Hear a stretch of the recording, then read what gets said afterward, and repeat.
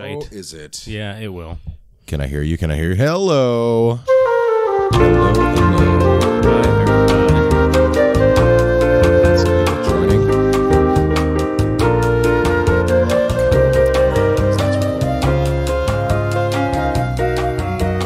If you glance over that way, you see it stopped. Let me know so I don't have to redo it like the last time. All right. Another rewind episode. Hello, everybody. Welcome to the F Word Podcast.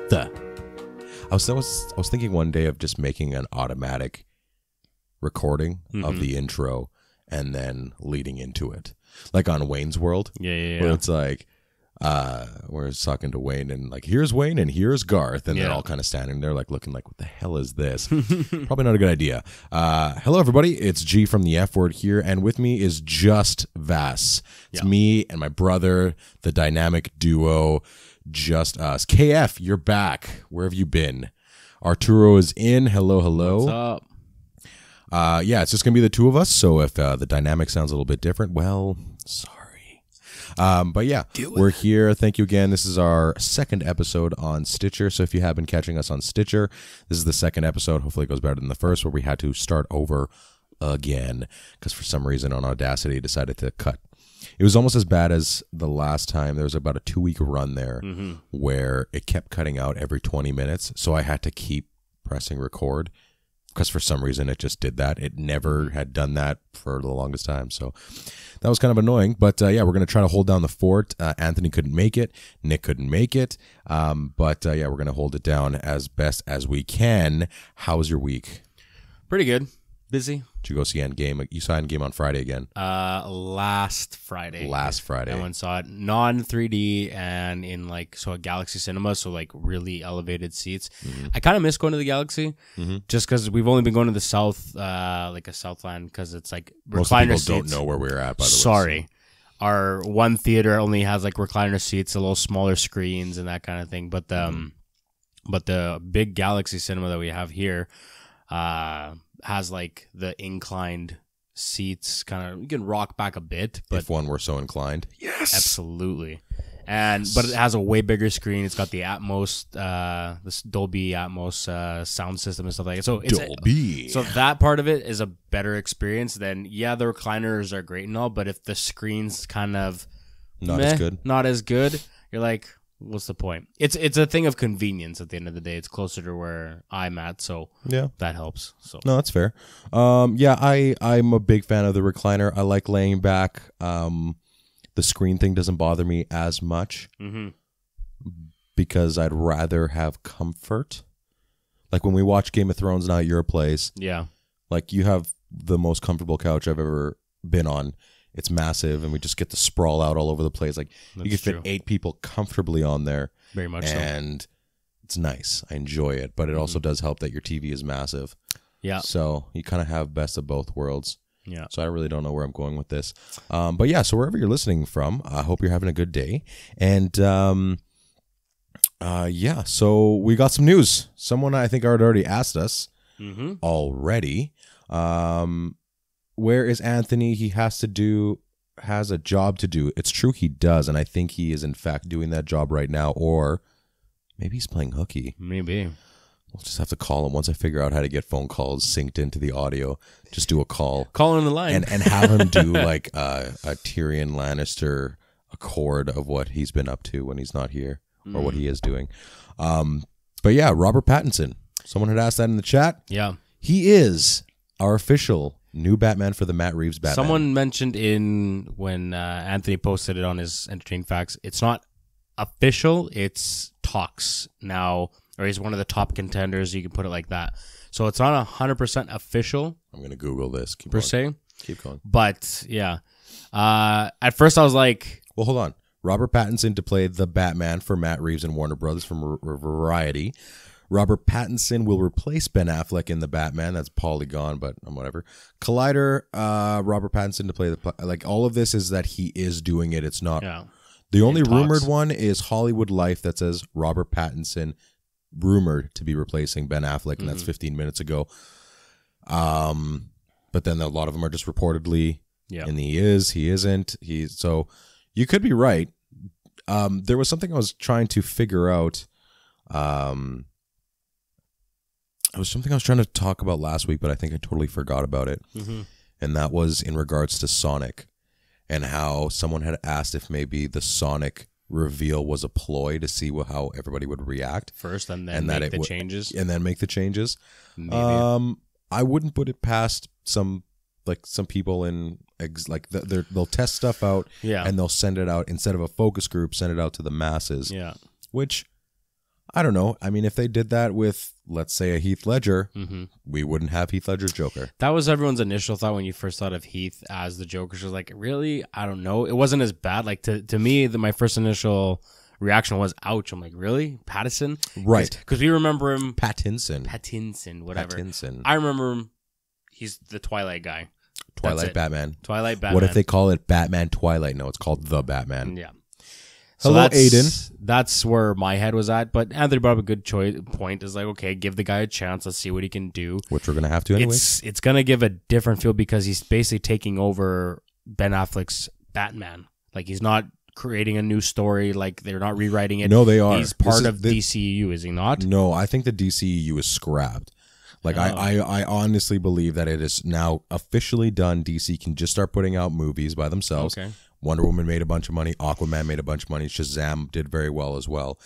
And they were all well received. Mm-hmm. So this Matt Reeves Batman, from everything that I've heard, has nothing to do with the DCEU, which I'm happy about. I guess. I think the DCEU should never have started so quickly. I want to see it real bad, but I don't want to see it in a catch-up version, because then what you're doing is, in my opinion, you are taking away from some greatness that you could do with it, with another set of iconic characters. That's true. The problem is they've already got the ball rolling, so for us, anything coming out now should be a part of that. But now we're going to have to change our perception, especially because initially the Batman was supposed to have Ben Affleck, right? Mm-hmm. So he would have then tried to carry on that DC. We would have thought that, yeah. But I mean, it's now that it's a new guy, you don't think they're ever going to try to bring it back and rethink the whole thing. Like, forget, they did their Justice League thing already, fine. Whether they'll come back and create the whole thing again, who knows? Yeah. But they've had some hits now. Obviously, with Aquaman was a massive hit. Mm-hmm. Even Shazam was really That's what I just said. Done. It was well received. Yeah. It brought in some money, and they're in a good spot. Like I think that they're in a good spot where we are looking forward to their movies. We are looking forward to what they're going to bring next. Yeah. And as much as I was taken aback when I heard this, when Anthony had sent it to us, and I had kind of the same reaction. I was like, because he is stuck in this is Twilight guy. I am too. I haven't seen him in anything. Well, Harry Potter. Yeah, he was pretty good. Yeah, he was pretty good in that. For a small role that it was, but that was before, was it not? It was before it, yeah. Yeah, and then so because you're talking of recent movies that he's done, I think that's the only one that stands out in my head. Yeah, I haven't seen many movies with him in it because I just chalk him up as he's not like an actor that I go out to look for. He could surprise, I guess. That's true. He could surprise everyone and have that grittiness maybe or whatever. Who knows? But he comes off as the pretty boy. He doesn't have the physicality of the more, like, obviously. He doesn't look like it. He does have the jaw, though, which is very important. True. The dude's jawline, he could cut glass with that thing. And his, like, the cheekbones. They're going to have to raise the cowl a little bit to get those cheekbones to fit. Yeah. He did a movie in 2017 called Good Time, and on the thing it looks like he's pretty gritty in that one. Then we got Twilight. Is that the one that picture was shown? No. No? No. I mean, he's been around, and I just haven't seen stuff in there where I'm like, whoa, this guy could do it.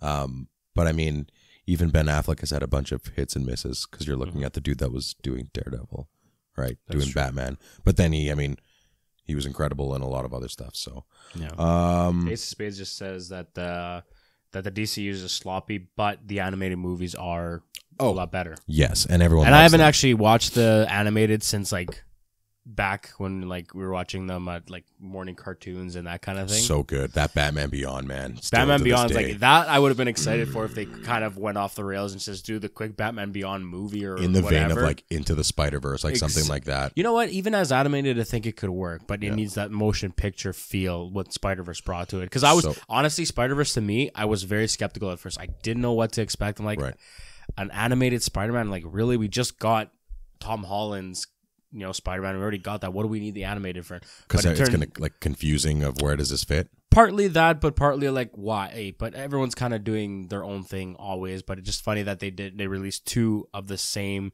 within like the same decade, or not? Sorry, within the same year. Right. Spider-Verse came out the same year as, not a year after, 2 years after Civil War, right? Something like that. Really quick. Anyways, you already got. Year. It's like this past December. So Spider-Verse came out last year. Civil War would have came out 2017. No, that was 2017 was Spider-Man Homecoming. So we got Spider-Man Homecoming after Civil War. So in the same year almost.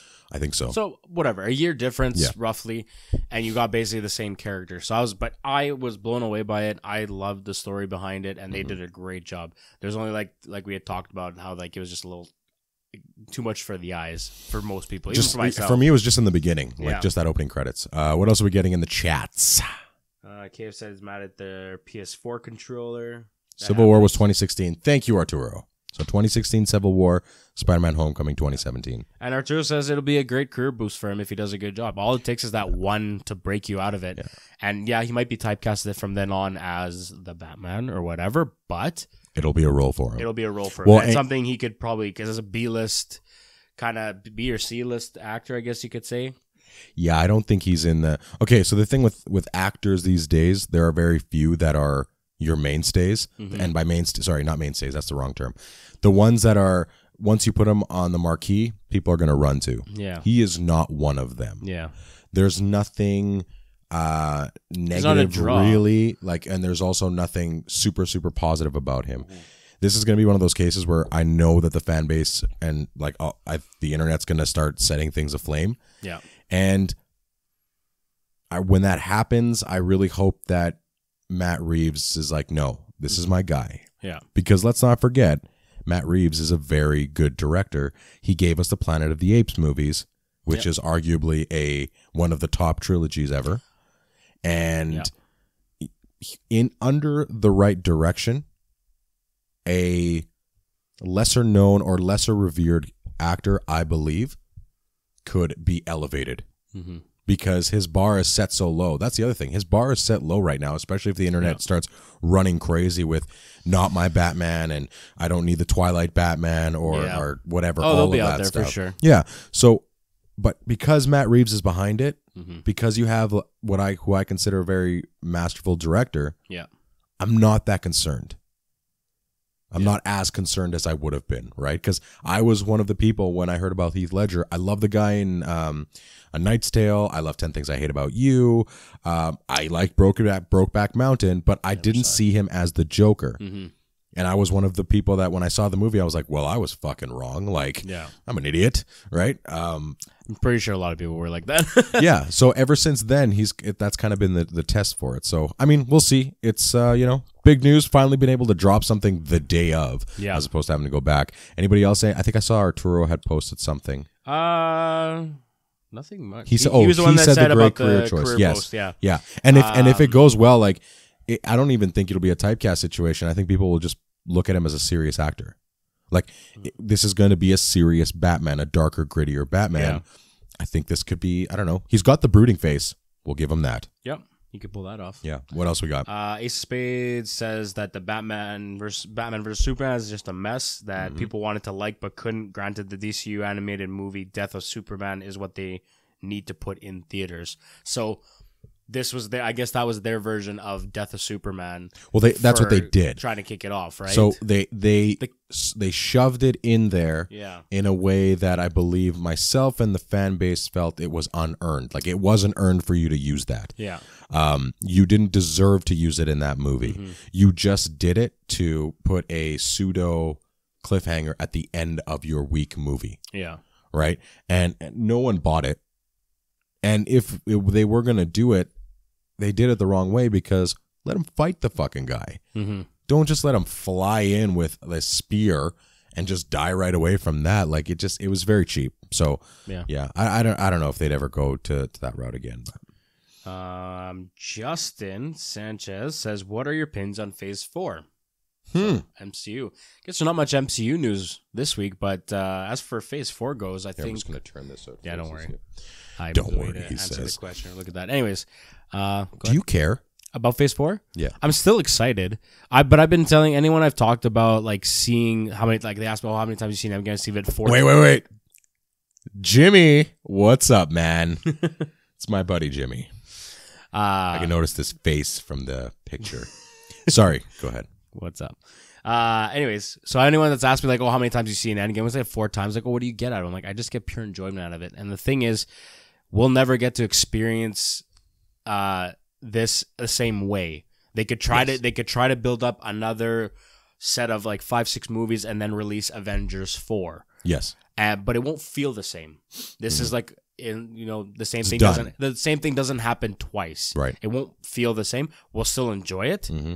I will still enjoy it because that's my initial reaction to most movies. Did I enjoy it? Did I have fun? And then I can start piecing it away and saying, okay, how I can get technical with it and what I didn't like story wise and blah blah blah. But my initial reaction that I enjoyed it, I'm game. See, for me, it's this. I'm still going to watch the movies and support them for what they did. Mm-hmm. I won't feel the same way, and I don't think we can feel the same way. And the reason is because the anticipation leading to Endgame was built upon, okay, we get our first Iron Man movie. And then we get Nick Fury at the end of that one as a post-credit scene saying, let me talk about the Avengers Initiative. Yeah. You can see in that movie that they were laying the groundwork for some things to come, especially when they dropped S.H.I.E.L.D. before they had the name, the acronym. Yeah. If one's following that versus Captain Marvel, when Captain Marvel, they actually had the acronym, like they were called S.H.I.E.L.D. then. So whichever one you decide to go with, either way, there was the plans laid out in Iron Man, but I don't think they realized it. And there was that article you sent me that we talked about last week that was talking about how this whole Infinity War thing really didn't kick off until Thor: The Dark World, when we were introduced to the ether. That was the first that's like how important it is. Not that it was the greatest movie in the whole MCU, but it was a catalyst to actually getting off to this point. Yeah. So then we finally get the first Avengers, and we're like, wow, this is building to something. And then you think that's it. Then it keeps going with some other ones. Some good, some not, obviously. Like you got Iron Man 2, Thor: The Dark World, which we talked about, that are weaker ones in the entire universe. And then you've got, let's say, Iron Man 3, which wasn't as beloved by a lot of people. Again, I still defend it for certain things, but I completely understand why they did. And then you start seeing this thing's getting bigger and bigger and bigger. And you're now getting involved in something culturally that is becoming bigger than the medium that it's presenting to. Like, it's bigger than movies. It's big. Like, people's YouTube careers have been built on the MCU. It reminds me of when Lost came out, and it was the first time that I'm sitting there watching a TV show with my friends, Jimmy included, and we're wondering what the hell's going on every single season, every single week. Yeah. So we're watching that unfold in the MCU. Yes, we've got some lower episodes and some higher ones, obviously, but then we're building and building, and then all of a sudden we're getting to something that we've been invested in so long, with specific characters that are now leaving. Yeah. And I think that also has something to do with it. For sure. And this is where I don't think Phase 4 and going forward will do anything for us.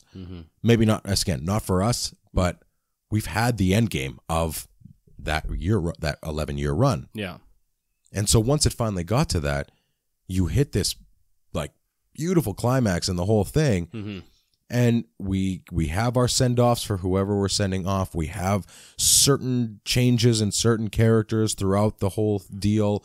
And now it's kind of like, all right, let's pick up where we left off, right? Yeah. It's like The Office when Michael Scott left in season 7, and now we're going to continue on because we're still invested in these characters. Yeah. I'll still watch every Black Panther. I'll still watch every Doctor Strange, every Spider-Man, not Captain Marvel, and just keep going with the Guardians. Yeah. Because now we're just invested in the characters, And it'll keep getting bigger and bigger, but what we've just witnessed, which I've said a couple times, is unprecedented, right? And on a global scale. Yeah. That's what makes it so huge. That's what makes it so important. So I think what also you're getting out of it when people are saying, like, what are you getting out of the fourth viewing of it? I'm getting to see all the things that have mattered for the past 10 years. Yeah.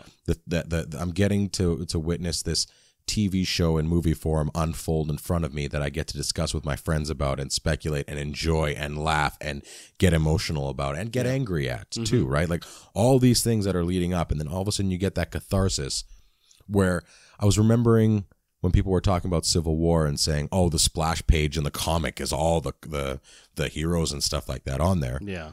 They gave that to us in Endgame. Yeah. Obviously not with the X-Men and some other ones, but we had everybody there. That was the circling around the Avengers where it's like, look, we brought these 6 together and we're doing it. Yeah. This is our triumphant moment in the movie and out of the movie. Yeah. Right? And then now we're just going to continue and disperse. And there's still going to be some cool things that they're going to do. Absolutely. It's just going to be tougher to be as invested as before to that level. That's fair. But there are 2 points in that I wanted to bring up, unless you had something else. With this, no. Yeah. Okay. Deadline, I believe, had a extensive interview with James Gunn, and he finally opened up about him coming back to the Guardians. Also, was there anything that anybody brought up? It's just more questions that? We can get after that you're done this whole spiel. He put a lot of the onus on him. Yep. Which is really surprising for me. It's both surprising and it's really big of him to do, and to a point I almost feel unnecessary, because again, those tweets happened years ago. Yeah. And if you don't believe that people can change, then you clearly don't believe that you as a person could ever change. Yeah. Because if you're one of those people that are, screw this guy for something he did 10 years ago, depending on what it was, and this was just a tweet, words on this fake bird or whatever, not a physical act. That's when I could easily go to you, by your own logic, then you are the exact same person you were 10 years ago. Yeah. Which isn't fair. Yeah. And so he put a lot of the onus on him. But one revealing thing was that he talked about connecting to Rocket Raccoon out of all the characters. Yeah. And how he's hinting, or it looks like he's hinting, to Rocket Raccoon's end in Guardians 3. Could be. Like they say his story is going to... That's when his arc is going to complete. And he was really saddened and upset because he's like, I couldn't finish this. He got a second chance with Suicide Squad, which I still believe he's doing. Because he won't start any Guardian stuff until after. Which is why it's shooting in 2020, by the way, people. Yeah. And so it's you're starting to see more and more of those original story arcs coming to a close. And again, like the Rocket, which will change the Guardians, the dynamic of the Guardians. Yeah. Who knows who else is going to stick around from there? And who knows how long they're going to keep going. So even these are going to fizzle out in an epilogue type of way, because those people are all a part of the original Avengers run up until Endgame. Yeah.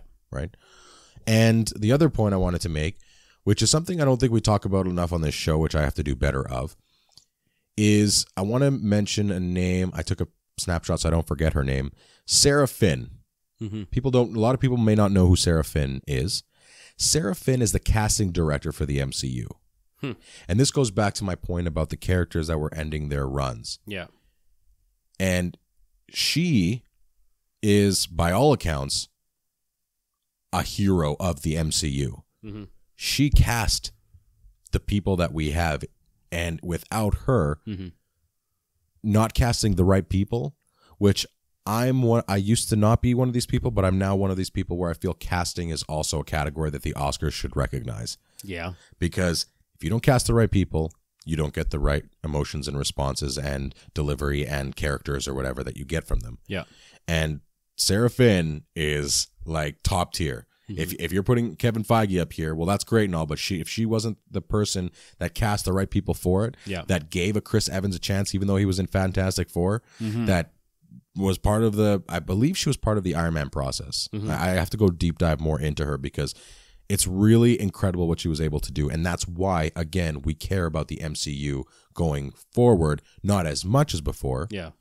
But it's also why it hit us so hard, at least it hit me so hard in Endgame, seeing what I saw. Yeah. And how it impacted everything. And when you think about the fact that Nick Cassavetes was supposed to, I think he was the director of The Notebook, was supposed to direct the first Iron Man, and Tom Cruise was supposed to be Iron Man.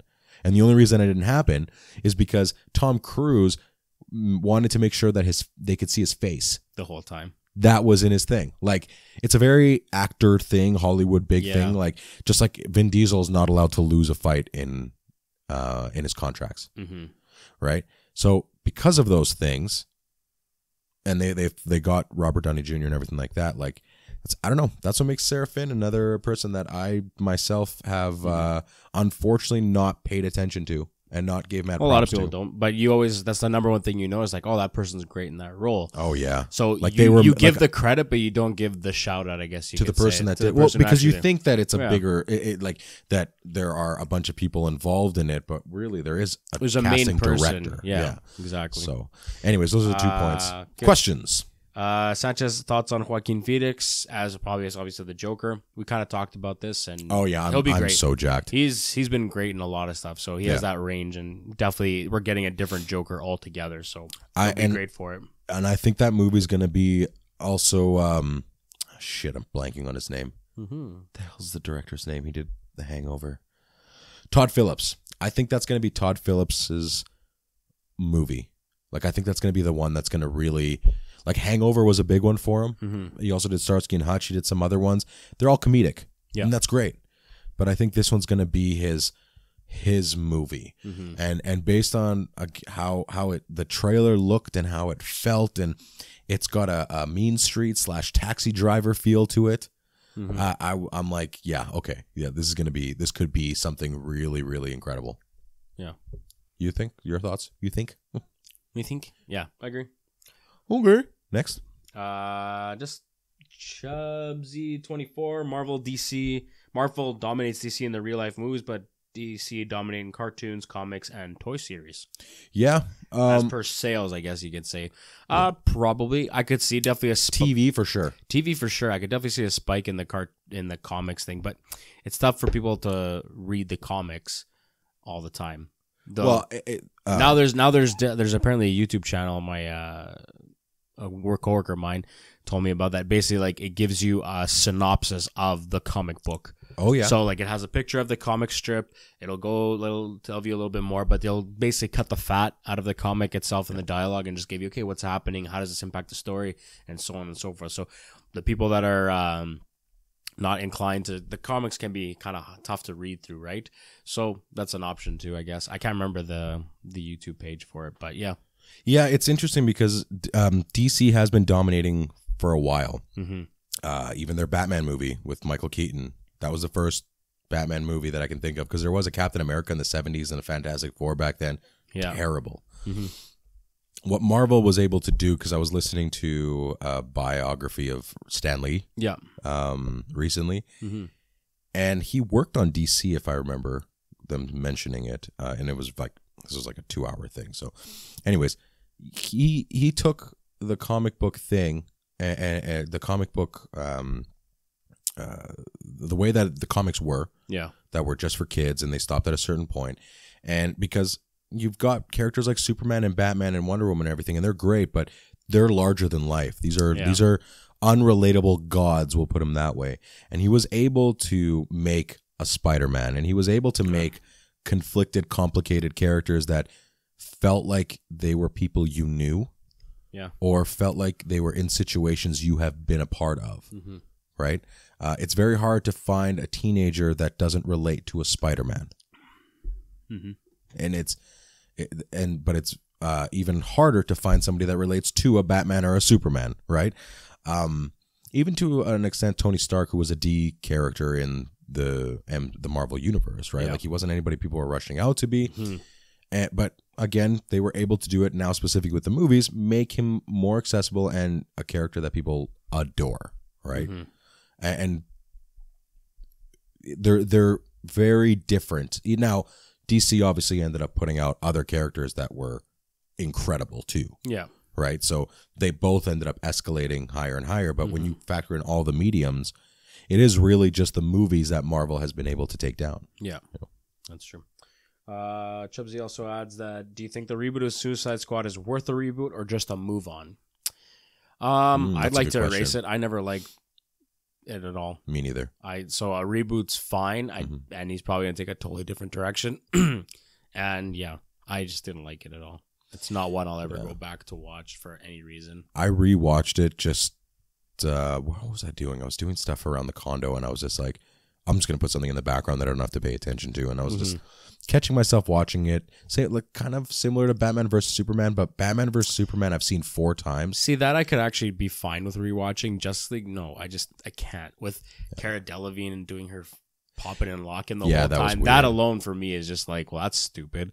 Yeah. And just the way that it was constructed. Will Smith I like as an actor, but like he kind of has some misses lately. Like usually he was pretty good, and then lately he's just been doing a couple of like, really? So, but his character was fine. It's just what they were doing and the dialogue and everything behind it. Well, it's the movie that he's in. It's not him. It's the movie that he's in and how it's being written for him. And this is something we're going to talk about on Game of Thrones, because I've been really thinking about this whole thing about Game of Thrones, but we'll get to that in a bit. I had a couple other things that I wanted to run down. Sure. Unless there's any other questions. For questions, yeah.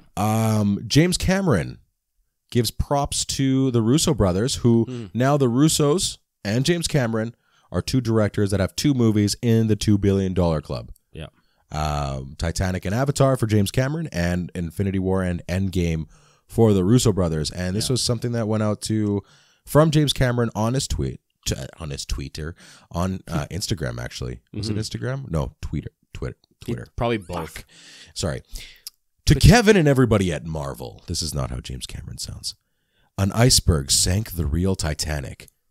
It took the Avengers to sink my Titanic. Everyone here at Lightstorm Entertainment salutes your amazing achievement. You've shown that the movie industry is not only alive and well, it's bigger than ever. Jim Cameron. Really nice. It was nice, even so. After the fact that there was a tweet of his that he did where there was like fatigue, like how many more superhero movies could you possibly do? So it's kind of funny that I read the fact that he was kind of saying, oh, this is like, how long is this going to last, kind of thing, essentially, or whatever, versus like, oh, congratulations, you guys topped my movie and have 2 top movies, and domestically and internationally, whatever. Well, I think it's I think what it is at the point when he was saying a lot of that stuff, I don't think Infinity War had come out yet, because I remember us talking about it before Infinity War. And this is somebody that's kind of giving props where props are due. True. And this is where, again, I don't know how much we've talked about it, but, roads to redemption, like the James Gunn thing, like the Kevin Hart thing with the Oscars and everything like that. I remember Kevin Hart talking about, like, I've apologized. I've done all this stuff to course correct my life. Like, what more do you want from me? Yeah. Like, I'm giving up a dream of mine because I can't stand this backlash. Like, I don't know what you guys want. James Cameron got a lot of flack for that. And this is James Cameron being like, no, you guys made 2 movies, which he knows how hard it is to make, and they both crossed $2 billion. And that had so much riding on them. So good for him. All I can say is good for you. I really do hope they pass Avatar. I think they will. Even by like $1. my guess is by Monday they will, which is another thing we never mentioned. The fact that both Avatar and another Titanic have been at the top for that years. Long. I know it took them 22 weeks or something like that to do it or whatever, but that doesn't matter. Yeah. That is a huge feat. Yeah. That is something that, like, he deserves mad props for. That's sure. Both those movies deserve it. I still 90s. love Titanic. Oh, it's amazing. Still gets to me every time. Avatar, it's kind of gone down for me, but I still remember being in the theater. Like, there's very few theater experiences I remember. Yeah. Avatar is one of them. Yeah. And what he did there. And going off the Avatar, he pushed all of them back now a year or 2. Yeah. Which is nuts to think. Like, he's had actually someone did like a whole thing of where the cut, like the pushback has started with where they had to. Sorry. Bye, KF. See you later. Yep. Where they had to, like, where they started in their original release date, where they've have to push it now. Now I realize he's waiting for the technology to catch up for him to finish his thing, but at this point, you can't release 2 with what it is, and then worry about 3, 4, 5 to then expand it even more. Because one of the big things that's been rumored that he's waiting for, that they could add basically a screen in front of all the movie theaters where you don't even need the glasses. It's just that kind of thing. So that's where he's waiting for it to get. I don't think it's going to happen very soon. And at one point, like, everyone's going to be anticipating it. I'm pretty sure it's going to be... Sorry, do you think they are? What? Do you think they're actually going to be anticipating it? Everyone's been anticipating it since the first one released because it was so huge. Well, look at where it's been for how many years, right? So people are loving it, and they're waiting for the sequel, and they're waiting now that they know, oh, there's a whole universe coming through. Now there'll be 5 movies in total or whatever it may be. But at one point, like, you got to release something. I don't know. That's my opinion on it, but I don't know. The only thing I disagree on is the fact that people are waiting for it, because I think as the years have gone maybe they on, were, maybe not. They definitely were. But the thing is now, like, but that was years ago. So there was probably, like, when it first came out and they first heard, oh yeah, sequel's happening, they were probably waiting for it then. Probably now it's been what? How many years? Oh, I don't know, like 10 years. 10 years. So let's say there was a 3-4 year lull in between, or 6 maybe even. And now we're here. We got more news. Hey, the one's supposed to release 2009 film, so 10 years. So it's supposed to release this year or next year, the second film. It's like, oh, okay, now we're all hyped again. Let's go see it because we're going to rewatch the first one. We're going to get, into it again. So the anticipation was brought back. For a little bit, it was probably nothing. No one really cared for a bit. Now we got the news, and it's like pulling at us a little bit. Hey, it's coming, but not yet. Now it's another year. The only thing is that a lot of the fan base has turned around and not degraded it, but they've disliked Avatar every year. Mm-hmm. But I think if he's able to bring the spectacle of it, that's where people are going to change their minds, right? Because, again, we might say that we don't need it, we don't want it, or whatever. But when it does come out, I think that interest of something that has been in the works for so long. Yeah. I think he did something similar with Terminator 2. Where, because there's 7 years between the first Terminator and the second one. Yeah. And a lot of it was based on what technology was going to come out, and he was waiting for the technology to come up. Because in Terminator 1, which I still remember, when the T-800 shows, like, the skeleton is there, it's stop motion and it doesn't hold up. Yeah. You look at the way that Robert Patrick was the T-1000 in Terminator 2. Yeah. That stuff still looks good. Yeah. Like, when he's going through the bars. Oh, yeah. When he, like, turns around, the way that the effects are, all of that stuff, which I found out the effect that they used for him when he was going through things was a can of dog food. Oh. It was like so many cool things that he did, but the technology had to catch up to that to be able to deliver on that movie, which is I still love, and it's incredible. And I still like the first one, but the first one doesn't hold up as the second one. So, what else we got? Question wise. Oh, just Chubsy got into about the Robert Pattinson. Yeah, we talked about it earlier about Robert Pattinson. Yep. Whether he's worthy of being new Batman. We'll see. Okay, yeah. Well, it's still way early for that kind of thing. So I'm going to leave that other question for next week. It's a desert island question, so I'll pose that to everybody. If you want, you can email me at theFwordPodcast@gmail.com, or you can send a message or something on the Instagram, or you can tweet me at the FWordsG. And just let me know what your 3 desert island movies and TV shows are. We're going to sleep on it because I want to have Anthony here at least. So, have a little dynamic going. That's always a tough one. Robert Downey Jr. for Oscar consideration. Is this just another, like, Black Panther play? Which, listen, I've said this before. Yeah. Good movie, not an Oscar movie.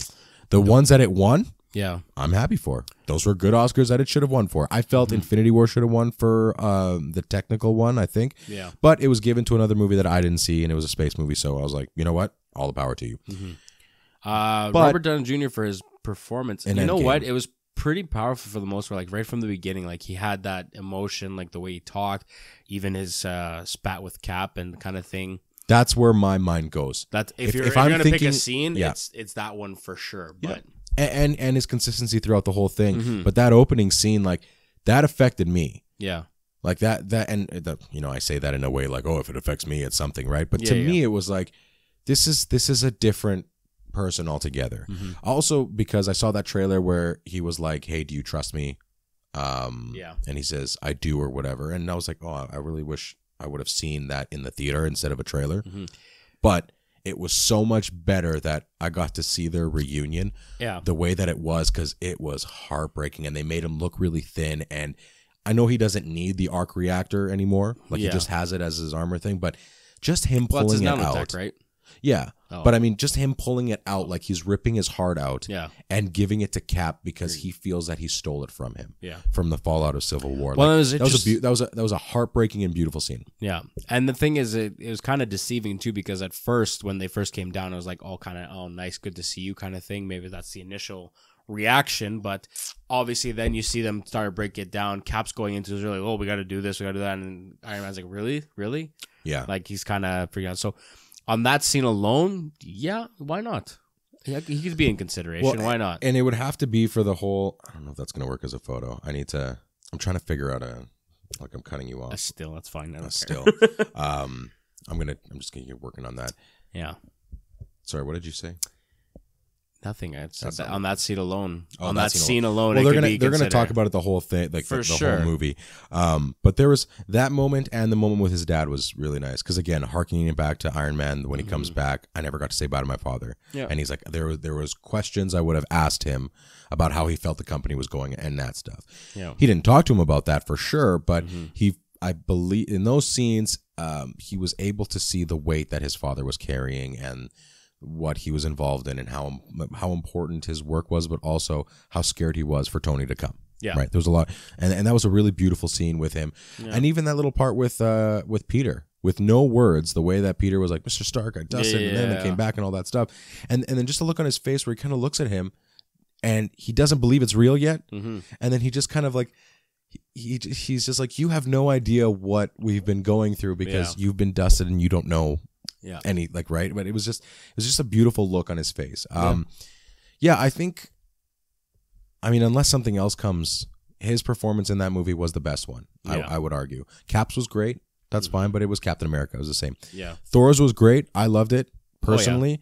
And it was also really, really heartbreaking. But they're going to push RDJ for sure. 100%. Okay, last thing. I think I have one more thing before we get into the stuff. Joss Whedon said Captain could have lifted it in Ultron, but didn't want to, as to not embarrass his friend. Do you buy it or sell that? I've heard that about the comics. I don't buy it though. Not about the comics. Like in his movie, he was saying that my Captain America and my Age of Ultron movie could have done it, but he didn't to save Thor from any ridicule that he could have had. I don't buy it. I don't care what he says. I don't buy it. I don't know. Yeah. Maybe it makes it better in my head that he was holding on to the secret, so that didn't make him worthy. Yeah. But I don't know. Well, you can tell there was mutual respect between Cap and Thor in that scene where he was talking where with Stan Lee when he gave him that drink. Yeah. He poured for Cap. Well, because he knew he could handle it. Yeah. But again, because he sees Cap as an equal to him, I think. Yeah. And so that's where it made it even better when he said, I knew it and everything like that. I don't know if I buy it, but and it also seems like something that if Cap never lifted the shield at all, he just wouldn't have said it at all. Right? The hammer, not the shield. The hammer, not the shield, But yeah. Okay, we've got 15 minutes left on the chat. Or about 15 minutes. I don't know exactly when we started. We're really deep into the Game of Thrones stuff, though. Okay. Game of Thrones. Start on the chats. Go to town. I don't think he was worthy yet. Yeah, I think I'm with both. I'm in the middle of both of you. Like, I kind of, a part of me is like, oh, that's kind of cool, and that is a Captain America thing to do. Yeah. But I get that because I don't think Mjolnir can sense his intentions. If he could lift it, he could just lift it. Yeah. Right? So that's where when I think about it, I'm like, shifted it was like you're kind of worthy. You're almost there. Yeah. Okay. Game of Thrones. Should we start with the fact that roughly 3,500 babies have been named Khaleesi or Daenerys, and how now, really funny that is? 100%. That is fucking hilarious. Absolutely. Also, I get some people are upset. Very. About 500,000 people are upset. I don't think that a petition's going to do anything except make you feel like you're doing something. So if you're one of the people that signed the petition, it's not going to work for you. Okay? It's not going to happen. And I'm sorry. That's not the right way to go about things. You're not happy. I totally get it. And there's a lot of you that understand each other that you don't like it. Mm-hmm. There's also another group of people that enjoy it. I think you're somewhere in the middle. Yeah. Right now, I'm in the middle of it all right now where I don't like certain parts of it, but I'm still enjoying it because I've been so invested. But everyone's just feeling robbed. We've had some of the greatest storytelling, or retelling, I guess you can say, from George R. R. Martin's world. Up until season 5 or 6 or something. 5, 6 I still enjoyed. I enjoyed 6 too. Most of 7 I enjoyed, other than the rushed storyline for sure, and not a lot of it was out of the realm of possibility. But because they condensed all the seasons, like season 7, one more episode could have changed everything. I would say 2 at least, because sure. It was what, 7? It was 7, but 7, 8, 9. Only the last 2 were really long. Yes. So let's say you add one more episode, but make every single one an extra 20 minutes. The last one an extra half hour. Don't tell me it's a budget thing. Because you guys had like $100 million or something. I'm not going to buy that you ran out of money, even how they did do Ghost 30 in this whole season. Oh my God, so mad. So it's like, I'm not even a dog owner, and I'm like, see, that's the thing. It's for us, we're being robbed because of you guys just wanting to rush and get on with this. It seems like you just lost interest. I could see that. And it's so funny because there's super cuts of all the actors kind of like being like iffy about what's happening, how their characters. But that's blah, blah. That's easy to do if you just take like. I've seen most of the interviews. Okay. Like some of the ones I've been on talk shows that they're talking about it, but other ones, it's a snippet. But I see the entire snippet, and you could take it in the worst way possible. You could take it as they're just a misdirect. But their facial expressions do say quite a bit for the most part. There's a few that are very obvious. There's a few they're just talking on the technical side, like, okay, well, they could have done this instead. Like they're giving an alternate versus like, no, I loved it. I love every moment of it, and that kind of thing. So it's kind of funny to see that because the actors are probably just as confused, conflicted about everything at the end of the day. So I don't know. Oh, Arya on the behind, like the games revealed at one, she was like, I was there with the horse, which symbolizes something. Like she didn't even know what that damn fucking horse symbolized. Like, yeah. And first, did you like that episode? I did, and I didn't. Okay, I'm with you. This is where it ties into where we talk about Suicide Squad, where you have some good characters in a really not so great movie or shitty movie, depending on where you're coming from. Yeah. I'm gonna say some nice things first, but not about the episode, but overall. The acting is still exceptional. Yes. That's the thing. Mm-hmm. The acting is exceptional. The behind the scenes work, unbelievable. This is stuff that we'd only see in movies. And one could argue, was it worth it versus some other ones where you're like it wasn't necessary to do it, and it was. They burnt 22 people on screen, right? Largest they've ever done. Now, did they need to burn 22 people? Like, is the average viewer going to notice them burning 22 people? No. Probably not. Did that cost $500,000? Probably. Maybe. Or did it cost like $10,000, which you can give to a guy to render even John's fake hand on fucking Ghost to give the guy a send off? Come on. Talking about this episode. Yeah.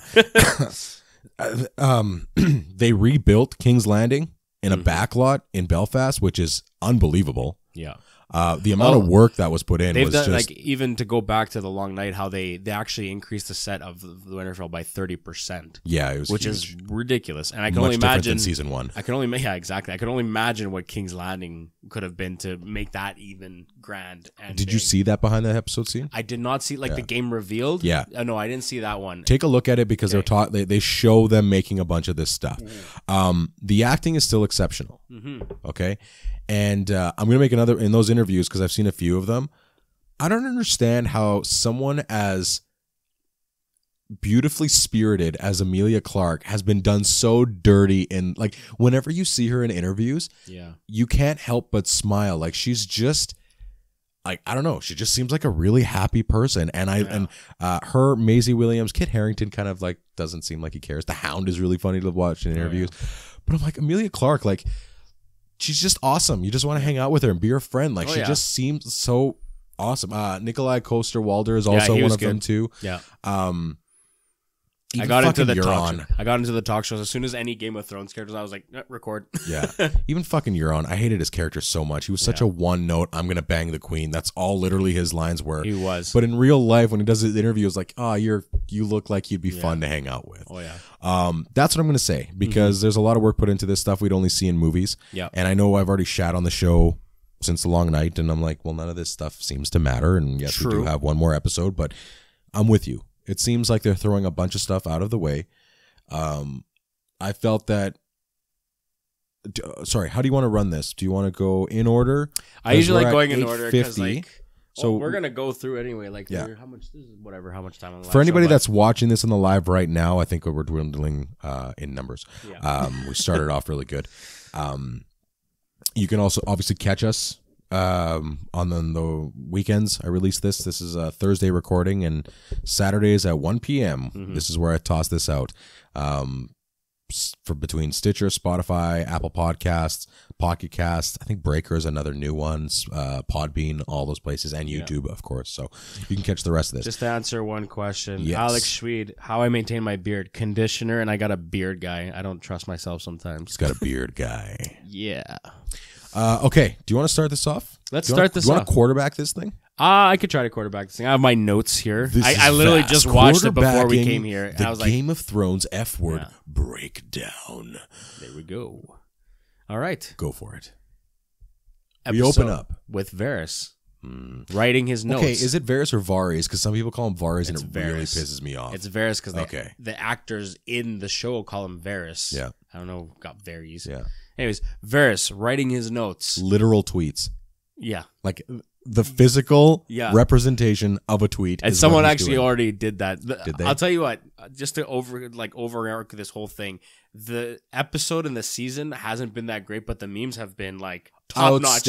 Top-notch. Outstanding. I could Since enjoy myself episode just one. those. I know. Does it enhance the whole show? For the me, it series, enhances season even for more. you? It makes it enjoy it a lot more because like some are just completely ridiculous. From like brand stairs to like whatever we have now, it's just Brands is just the best. it's hilarious. Anyways, so Varys is writing his notes, basically tweeting out to everyone who will listen to him that hey, Jon's the true heir, and that's where they kind of focus in on the episode. True heir. Do you think he got him out? I think he got some out Okay. because you see him writing some right away, and then you see him writing another one later on. There's no way he's still writing the same one. Now, whether he got him out on a like if he has a raven just sitting right next to his window, here, go. Next one, go. Because every time the door opened, he'd like burn it or hide it or Only the one get time rid he of it. did. The one Well, time he hit it the one time, he burned it the second time, He right? was his little bird or whatever. The first one was his little bird, so he Yeah. trusted it. I think he had plans. What it made it seem like is that he had plans to poison Daenerys. That's why he was asking if she was eating. Exactly. Soph had pointed it out to me. Yeah. And then Ethan had messaged me and sent me a thing, and I was like, fuck, I didn't even notice it at first. Yeah. And then Soph told me, and I was like, well, that obviously makes sense. Like, Yeah. why the fuck would he give a shit if she's eating or not? Like, why would he care? He's wanting to dethrone her. Or he wanting her to get the fuck out. True, unless she shows him on something else, but Yeah, that's true. clearly that doesn't happen. No. What was, yeah, go ahead. Yeah. And she was saying that she felt that the eyes were on her, like people were watching her, right? Well, yeah. Well, the Unsullied, like, they're kind of this. Everywhere. Yeah. She already had reason to believe maybe someone was betraying her. Yeah. Maybe she already She knew that right away, yeah. True. But she was blaming another person. Do you think it was stupid of Varys, and by Varys I mean the writers and creators, to have Varys, who is a guy that works in the shadows, be on a fucking beach in the middle of the day talking to Jon about treason, just so Tyrion can see him? Yeah, and Like- that's our next scene is like Tyrion just looking at him. He's like, he's gonna do something stupid. Well, he knows what he's doing. Exactly. So it's like, and then Jon of all people, because he's kind of whatever he is. Sure. He's like, he'll entertain him for a second, but in the sense that he'll listen to what he has to say, but he'll tell him like, no, she's my queen. I'm going to be with her, blah, blah, blah, and that kind of thing. I don't want it. That's always been his thing. I don't want it. But Varys says, I want the realm to have a good ruler. So here we are. Well, At and- a crossroads, Jon Snow. Yeah. And this is one of those things where you have great characters that are put in stupid situations that are out of character, because Varys would not be on an open beach talking treason. Yeah. Unless he had the means to back it. in the sense. Even then, I don't think so. Yeah. Like, the only thing I can think of is at that point he had sent out a bunch of his pigeons, ravens, birds, whatever the fuck. And that's it. And the reason I bring this up is because, well, Varys dies. Yeah. Okay. I liked that scene and how he died, because obviously it was always said. Yep. And it was pretty fucking awesome in the pitch dark, seeing Drogon show. Like, that was incredible. And that's the other thing. This episode was gorgeous. Like, if you turn the volume down and just watch it, I'm like, holy shit. Like, we thought The Long Night had some really good poster shots. Yeah. Fuck, that Drogon thing was crazy. Although I'm pretty sure that most people would have been like burned because they were really close to him. Like, you're looking where the fire is and like, why are you guys standing right there? Unless he's that good, he can kind of control it. I don't know. Last I checked, he doesn't have like precision. Or if everyone got away far enough, I don't know. The behind the scenes, the director was saying, why did he have that reaction when Tyrion touched his hand? And he said it's because Varys has never been touched before. That's why he had that look, which I think is a brilliant thing. From he's never had that kind of like interaction with someone. He's never had somebody actually touch him. Like, he always has his hands in and stuff. Like, nobody actually touches him. So it was the first time someone touched him, and the person that touched him is a betrayer. I fucking hated that they turned him into a rat, that they turned Tyrion into a rat. Yeah. They went from the stupidest guy in Westeros to now a rat. Like, they're best friends. Yep. That is a blatantly like irresponsible, in my opinion, irresponsible move on Tyrion. Yep. Like, that just further reinforces the fact that they have no idea what to do with Tyrion, or they had no idea for a very long time. No. That pissed you off as much? Like, we were watching it together, and I was like, what the fuck? To say that, like, oh, he's a snitch, is like, I think he was always going to do it because for him, it's like, he decided to believe in her, and he said it from the beginning. He's like, they'll have their parts to play right at the end of the day. Varys said it from the beginning. You're going to be with the queen, fine. I'm going to go do my thing and try to get Jon on the thing and get her out of here. So it fits how they've developed it to this point. Before that, maybe not so much, but what did you expect them to do? She would have found out anyway. She came to when they were talking, her and Tyrion, and it was already the conclusion that, like, well, she's like, well, Jon Snow betrayed him because he told his sister, and then his sister told you, and therefore you then told Varys, and Varys is going to tell fucking everybody. So I get that. Yeah. But they already established that the little bird feels eyes on her. True. You've already made that plant. You don't need to turn Tyrion into a rat or a snitch. Yeah. Which, in our world, snitches get stitches. Yeah. To give up Tyrion, or to give up Varys, just so you can kill Varys. You already have a little bird there. And if people are already on him and watching him, or she feels that, that's your plant. You don't need to plant Varys on a beach with Jon so Tyrion can see him and then go to the queen who suspected Jon because Jon, like he said, he was going to tell her. Yeah. He was actually quite honest. Let's not even, like, Jon, fucking forget it, man. That dude's a lost cause at this point. But when I'm looking at the scene and breaking it down, you've already established a reasonable plant. Like, you've already established it. Yeah. You don't need to turn Tyrion into, right now, a pretty hated character in my eyes. Just so you can have Varys look at him and say, I hope I'm wrong. And then, clearly in 20 minutes, 25 minutes, he's wrong, and Tyrion finds that out. Because you already had the little girl. There was literally nothing else there except for Tyrion keeping his mouth shut, Grey Worm seeing this little bird, capturing her, and making Varys confess to her. Or any other number of things instead of completely shitting all over your character. That's my view. I don't think they caught the little bird. No, but I'm saying they should have. Oh, yeah. In my mind. You see the little bird in King's Landing actually later. Not just that, though. Yeah. She already said that she feels that people are watching her. Yep. So all you have to have is somebody that's been watching her, grab her, interrogate her, and then burn Varys through there, and then have Tyrion watch and be like, there's nothing I can do. Because I feel it would have been just as powerful for him to touch his hand and say, I'm sorry, my friend. There was nothing I can do. Thank you, or whatever. Yeah. Have that exchange. Have Drogon show up, burn the fuck out of him, and then move on. Yeah. That's where I'm looking at it. If I'm, again, I've said it, a little bit of an idiot. Oh, 14 seconds, 13 seconds. Have a great night. See you, Arturo. See everybody on the live show. If you're still listening, we're still going. Thank you, everybody, for joining us on the live show. Bye, Soph. See you later. So that's if I can put a scene together better in my mind. Yeah. For a guy that's not equipped to do something like that, because I don't know how to do stuff like that. If I can do it better, that's when I start asking these questions. Yeah. And both getting a little bit annoyed and upset and stuff. But anyways, I digress. Next. Who we got? Tyrion Obviously. and Jaime. No, we got when Varys was being taken. Yes. He removed his rings. Yes. If you noticed. So that could be kind of the. They've said it's like kind of like how Pacino did in, was it Donnie Brasco? He removed all his rings when he knew it was his end. It was another movie. I can't remember. I know what you're talking about. I just can't remember recall. the movie. Yeah. Is it Carlito's Way, maybe? No, not Carlito's Way. It's a different one. Anyways. Because Carlito's Way, he died in the train station. That's right. Anyways, so he took off his By rings. Billy Blanco from the Bronx. That was basically like, it could be like how there was poison in the jewel. How Olenna grabbed from Sansa's necklace. So there could be something in Varys' rings, which is why he left it behind. And maybe he said, if I'm right, you should probably use this on her. To Tyrion. Maybe. Or to Jon. Or to Jon. Go to a cup. There's a cup with a ring. You're going to see a gnome. Ask the gnome 3 questions. He will answer. Yeah. So then we move on from there, and then we go to Jaime and Tyrion? No, you're a little ahead. You're Jon and Dany.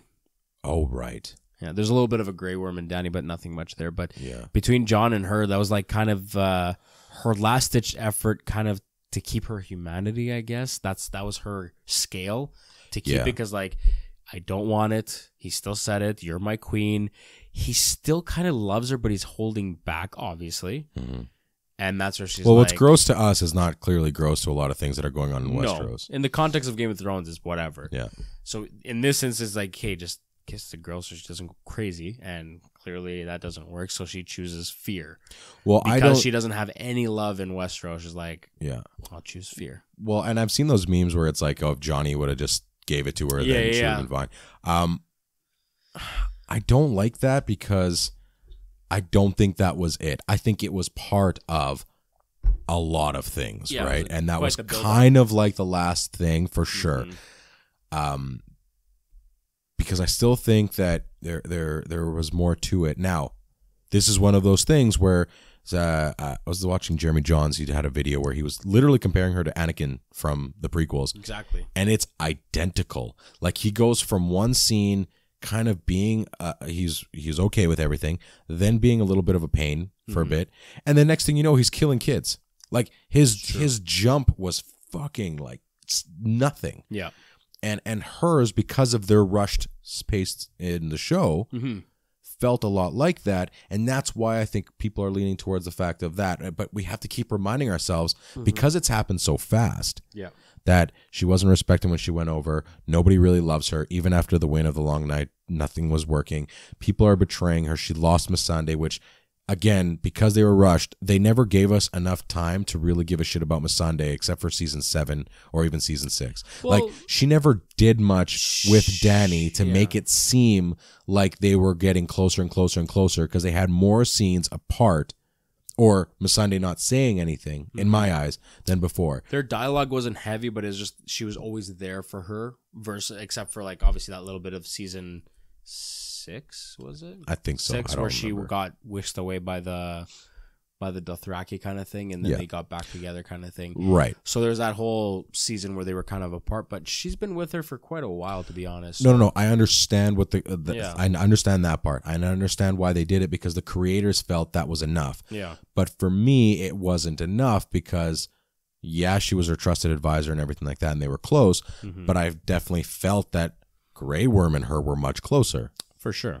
Way closer than Daenerys and her, because they never gave enough time in the show to really develop that stuff, to really have her be like, no matter what happens, my queen, I will love you, I will be there for you, everything like that. Yeah.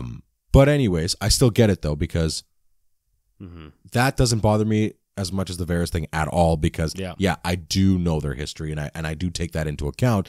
It's just you've kind of forgot about it for a while. Yeah. Right? So that was that. Next we go to Tyrion trying to convince her like just don't burn the shit out of the place. The bell. That's where he mentions the bell. Exactly. Ring my bell. Because he knows how King's Landing works. Like if they ring the bell, it's surrender. Surrender. We're done. It's like just please don't do it. Like don't keep going. She doesn't really answer yes or no. She doesn't give a nod or whatever. She just kind of tells Grey Worm, get the Unsullied ready, and that's it. She's like, whatever. Do you think it's, I mentioned it last week, do you still think it's foreshadowing where he was walking by, because they showed in the trailer where he's walking in the dragon head on the wall? You think he's going to... His head was right there? Based on what happens in the episode where he actually lets Jaime go, that potentially, because she'll already know, of course, like now they'll have a big problem to deal with, obviously. But the thing is, Jaime is dead, so it really doesn't matter. True. Like, spoiler alert, obviously. She's already going to betray, like she's like, the next time you betray me, you're done too. So the act is still betrayal regardless on the outcome. Exactly. Yeah. It doesn't matter that Jaime died. It's like, you still betrayed me. You still let your brother go. So it's like,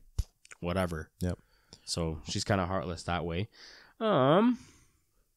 In the night, I hear. I and the Hound kind of get right up to the battlements, and they're going past. They're they're right there, so they could just slink through. Like no one recognized the Hound anymore. For the most part, yeah. Like that's the thing. Like they still have to prove who they are. Like these Northmen, like what the heck do you think you're talking to? Like honestly, there was more protection in Sinuessa and Vale when they were letting villagers through. Like you've got the Hound with his weapons and Arya with her weapons. Like no one's checking weapons. That's they got pretty far because clearly there's the last checkpoint before coming into the city. That was a Stars Spartacus reference. Yeah. If you haven't seen it, it's balls to the wall crazy, but I think you might enjoy it. Yeah.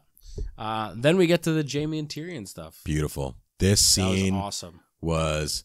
That's beautiful. See, there's those moments where you like this, not saves the episode, but makes it that much more enjoyable in this, or more enjoyable than what you're seeing on the character development parts, because like this is classic Thrones, like them talking, the emotional connections, like the callback to when Jaime let him go. Exactly. Like this is, I never thought I'd get the chance to repay it, and now he does. And so and it was just the fact that we get to reinforce their relationship of how he never saw him as a freak like everybody else did. He never treated him any differently than his brother. Exactly. And he was always having to defend him, and he proudly did. Exactly. That was a beautiful scene. And even so, more so, like no matter what Cersei is, he still loves her in a way. Okay. Yeah. In his own way, he still loves her. Maybe he loves her because of the baby too, in the future of their house and whatever. But he's like, I want you to go, both of you, get out of there as fast as you can, kind of thing. So he's still trying to set that up and protect her no matter what. Well, because no matter what happens, and the bell rings, because he's trying to reassure him that when the bell rings, like she's going to stop. Yeah, exactly. Yeah, and that if that bell rings, that means she's lost. She's done. Yeah. And, I gotta share it. Oops.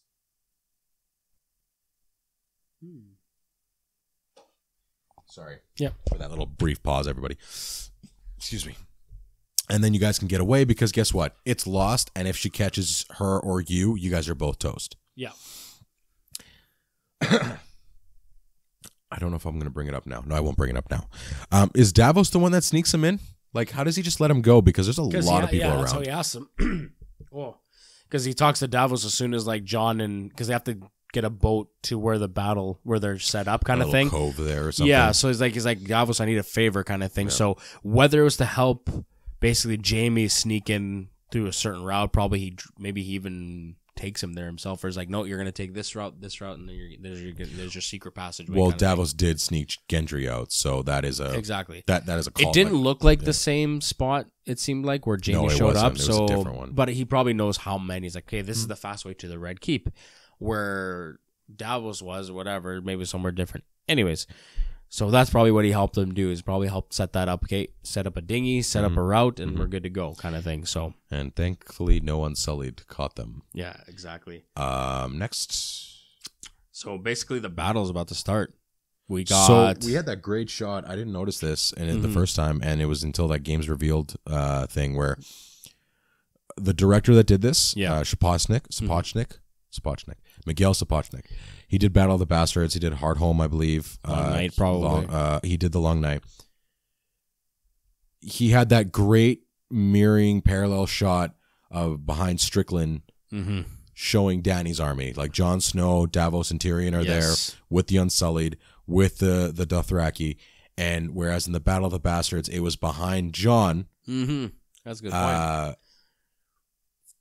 Facing off against Ramsay Bolton's army, it was Strickland facing off against the army of the North. Yeah. Which was really great because one thing I felt that they did really good, which for some reason people are still bitching about online, they did a really good job of vilifying our heroes. And by that, I mean turning the paradigm a little bit on its head where, specifically in a scene later on, which we'll talk about, well, I'm just going to say next, when Jon saves that girl from one of the Northmen.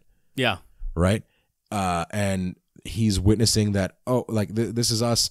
It seems like a very George R. R. Martin thing where it's like, no, like, there are no heroes in this world. There's just people doing stuff. Yeah. Now, obviously, that's not his exact quote, but that's how I've come to be. Like, you don't have a hero running in like Legolas or something and taking down elephants and everything like that. Like, our heroes die. Shitty things happen. And there's shitty people on both sides. Yeah. So what they've done is in this episode, flipped it so that our heroes are actually perceived as their bad guys very much right off the bat. Because if we notice the Battle of the Bastards, our heroes were facing down the bad guys from the back. So that's just one little thing there. Basically, we see Golden Company outside of the gates, Iron Fleet out getting ready. Like, Euron's keeping an eye out for what's going on. And then Dany shows up. You see all the scorpions across there, and then Dany shows up. So this is another contentious point I have. They were able with precision to take down Viserion. No, not Viserion. Rhaegal. And I get it was smart of them to use the sun. Like, she used the sun this time. And I understand that they sneak attacked her even though for some reason she couldn't see the Iron Fleet. Fine, it's done. Is it easy for you to just blow by the fact that not a single scorpion was really fired? Like, there was 5 scorpions that were actually fired, and she was able to just mow them down quite easily, which she could have done after Rhaegal had died. Well, I think she was planning to, as you can see from the last episode, basically. She was dive bombing into there, ready to do it, and then last minute she pulled away and whatever. So when you look at it on that front with that episode, her doing it now in this one makes sense. It's possible. Now, the thing is that the versatility of the dragon, how hard it was for the scorpions to shift and change directions. That I buy for sure. Yes, because they're massive. They're massive. Huge. They need a lot of people to move them. Exactly. And I don't think they have the same range. So, or not by range, I mean their upward movement. Like, it's not like they can go all the way up because that back end's going to hit the ground. Exactly. Right? So that's where, like, they shot down Rhaegal, but how long did they have time to plant 3 to line up exactly with it? So that's in the realm of possibility for me. It wasn't completely ridiculous. And she got him from the side because they were probably all pointing one way. Bigger target. So now dead on, dive bombing at you, you're not going to have much to look at. Plus, with going low, going high, she decimated the Iron Fleet.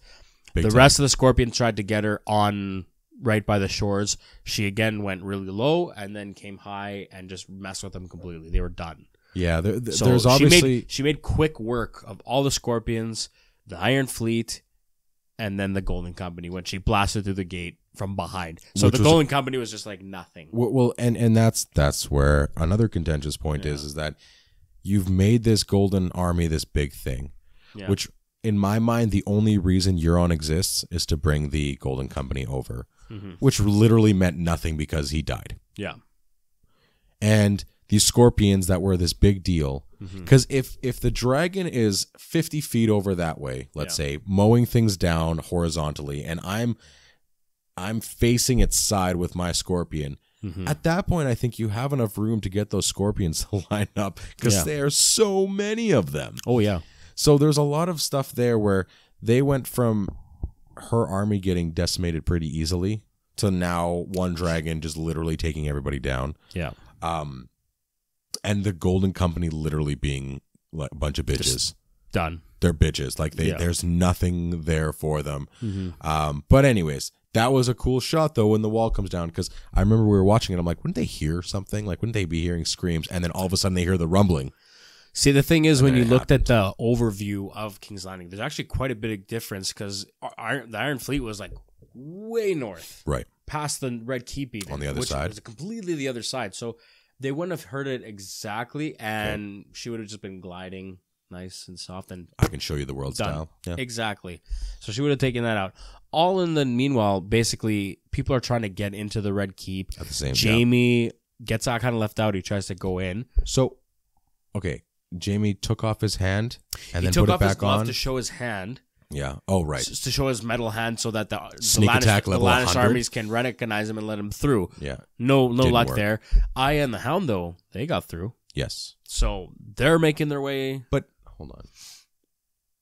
No, Jamie did go through. Oh, yeah, he did go through because there was that shot from the trailer where the Golden Company's lining out. Yeah. And he was he snuck. He was that. See, and I think everyone called it, too. They're see, like, the thing that's is, Jamie. he snuck into King's Landing. Yes. But he never got into the Red Keep within that barricade. That Aya and the Hound did. And that was that side door he exactly. So then he had to go through that side thing in case you get locked out. Probably Davos told him there's another way in, whatever, blah, blah, blah. Right.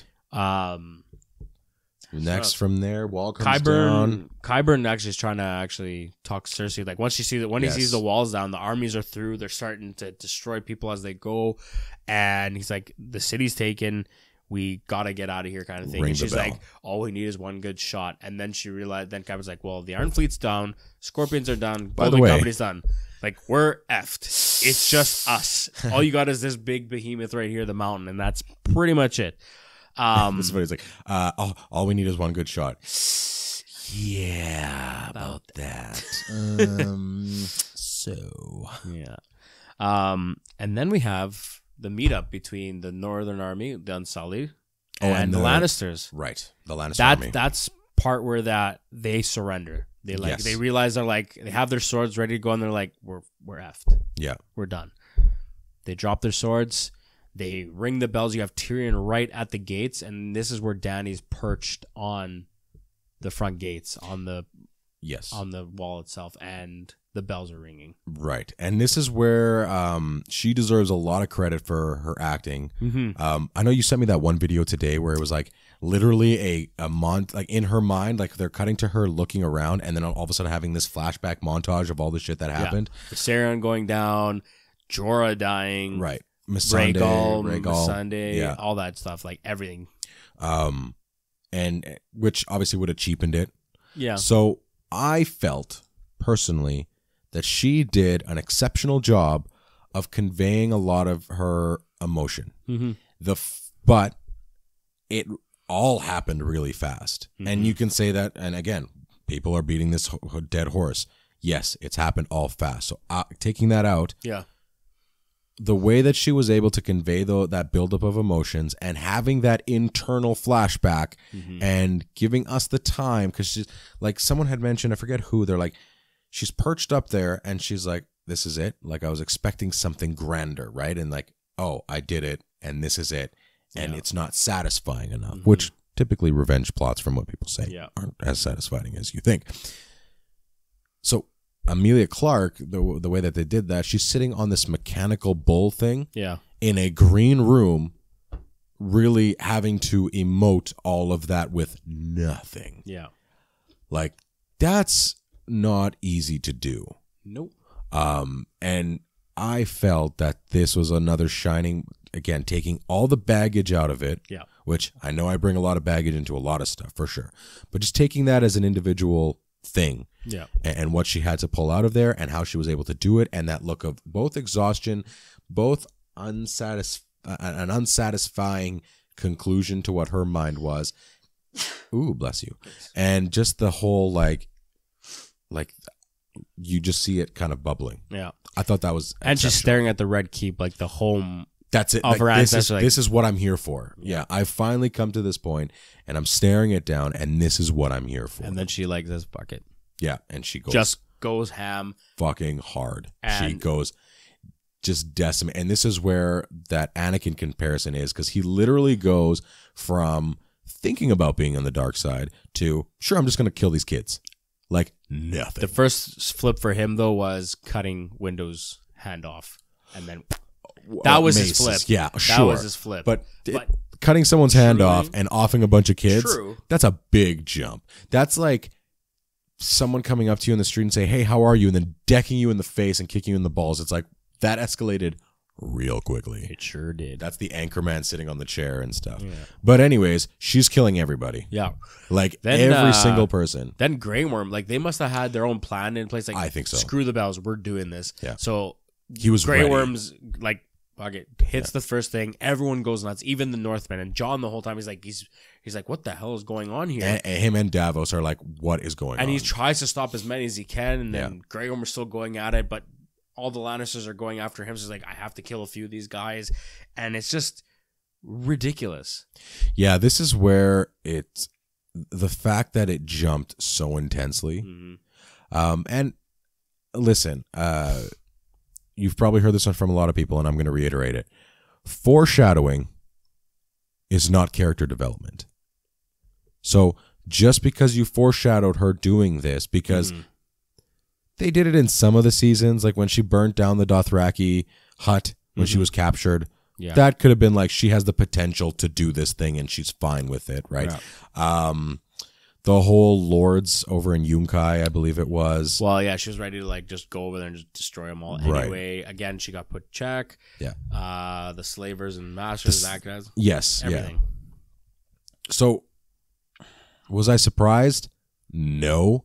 I just didn't think it was going to be to this extent. Oh, yeah. Like, I was like, yeah, they pretty much... Because the whole point of... They foreshadow the fact that she's going Mad Queen. We know this. Like, it's not a secret. Yeah. But to this extent, it's just like, holy crap. Yeah, and this is where it was overkill. And, you know, I know in the A-Team, overkill is underrated, but in this case, it was pretty much too big. Which is why it was so great when they were doing all the shots. You didn't really get to see her the rest of the time, other than once she took off. That's it. You just saw the carnage. Yeah. You just saw the carnage, and that part was great. And how they did everything like that. Well, and that's where they had to build the whole entire King's Landing in a backlot, and that's what they were able to do. Like, and they built them in reverse, I think they said. So they were destroyed, and then they added the piece to fix them, so they were able to turn them down. Yeah. Sorry, what was next after that? Nothing. Like John had to kill that Northman for going after that one. I mentioned that. That was so. Aside from John harnessing his powers of Bran to just stare at things, at least he did something here, and something that was like, oh shit, this is turning now. Yeah. Which may be his turn of, I think I have to do something that I don't want to do. Like, he's always been that reluctant warrior, and now he might have to be the reluctant king. And as most people have found out in their lives, anybody that says that they're destined to do something or that they're the ones to do it, they're probably not the right people to do it. So if you come up to me and be like, I should be the one running this place, you shouldn't be the one running this place. No. There's like, it's almost the second you hear that, just like if someone comes up to you and is like, don't trust anybody. Clearly that's going to be the guy that's going to be betraying you in a movie. That's a cliche. But Jamie and Euron. At the beach so annoying, so pointless. Apparently the guys called it the Dane Bowl because they're both Danish. Yeah, they're both Danes. So like that's part that Euron enjoyed too, and like the actor and stuff like that. So which is also why like they got their licks in. He kept, like you said, he's a one-dimensional character. He wanted the queen and stuff like that, but he also wanted to get out of there. He's like, this place is done. Like, well, he was going back to the queen. He was. Yeah. I thought why the hell else were you going back the back way? Like, he must know about that back way. Yeah. And this is what made it even stupider.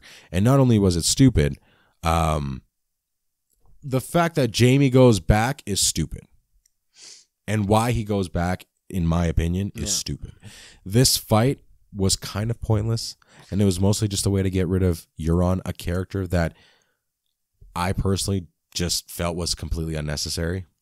He was and he wasn't unnecessary, only for the fact like he played a part in the war. And now for the past 2 seasons, 3 seasons, dragon. I think 2, maybe 2, 3. Was it 3? 3, because 6 is when she came over. When did so 6 is when everything was going on and Battle of the Bastards, while Euron was going to the Queen, and then we didn't see him again, I think, till 7, or he was going after the.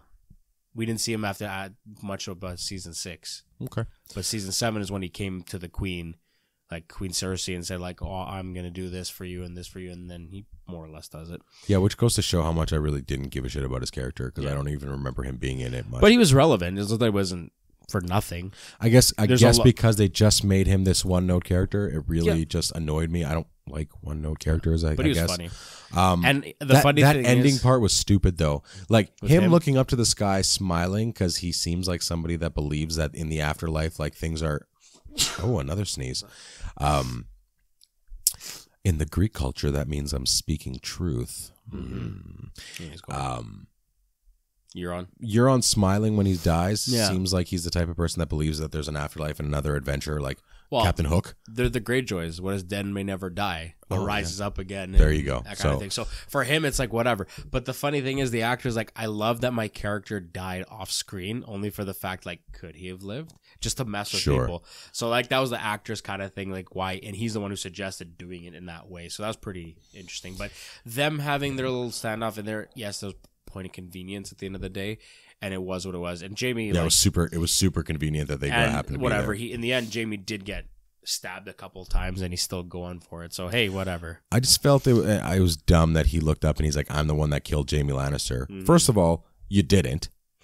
Like, you really didn't. Yeah. So the writers didn't have to add that in there. Yeah. Because the writers know that he didn't do it, which I guess you can say speaks to the fact that he's a delusional idiot. Like, he thinks he does, like, he thinks in these grand ways. But he's pretty one-track mind. But a lot of it, it's like, well, no, that's not what happened. Like, you're whatever. But I just thought it was dumb. But he was also a dumb character, so it doesn't matter. Aya and the Hound in the map room. So that was a pretty nice scene. I've always liked their dynamic, obviously. Sure.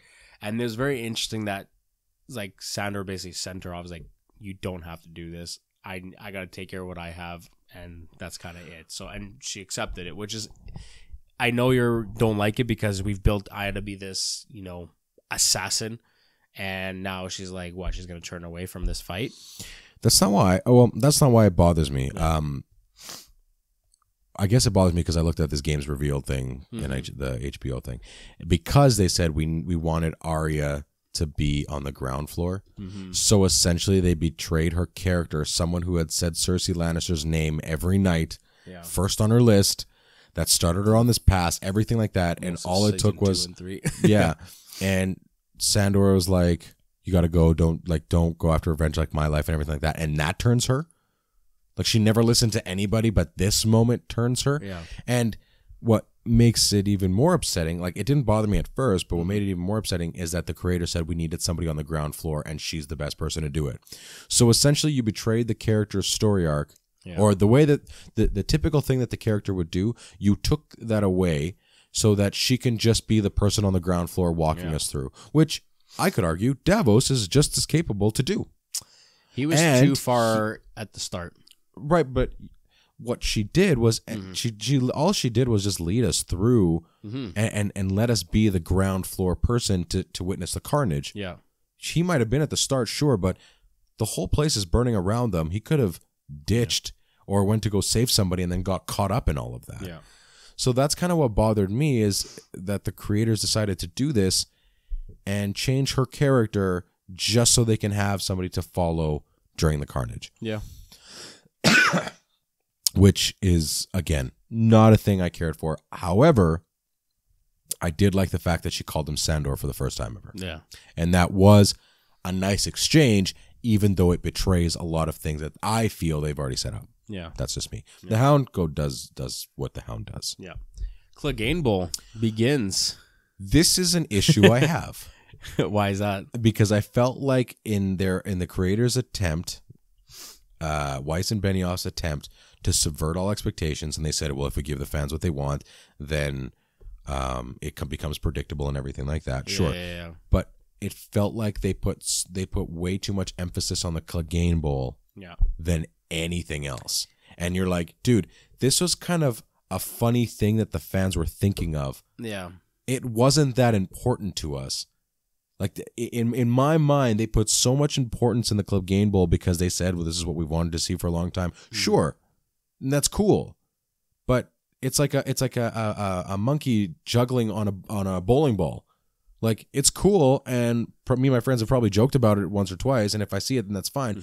But don't take away from everything else just so you can get this Clegane Bowl that you feel is really cool. Well, here's the thing now. If you're talking of like you're getting rid of someone's story arc, like you're betraying her story, well, then you're actually servicing Sandor's story arc. Who's more important?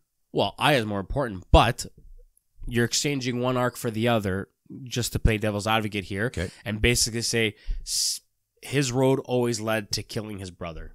Let's say that was his arc. He was always going to be against his brother at some point in some way, and this is how it was. Partly fan service, but partly true to his story arc. No, and trust me, like it is both those things. True.